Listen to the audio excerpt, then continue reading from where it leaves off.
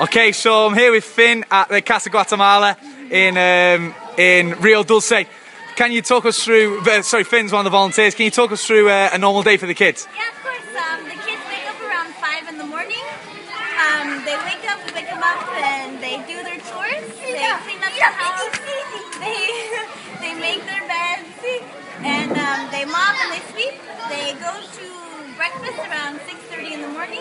Come back around 7, and then they have school at 7:30. They're in school from 7 to 11 or 7 to 12, depending on the grade. And then they have lunch. They go back to school from 1 to 4. So they're in school pretty much most of the day. At 4 o'clock we come back. And then they have free time, so they can go swimming, they can play football. They love to play football, that's all they want to do. And they do like outside activities. Around 5 o'clock, we come back for showers. They shower 2 times a day. And then we have dinner at 6 o'clock.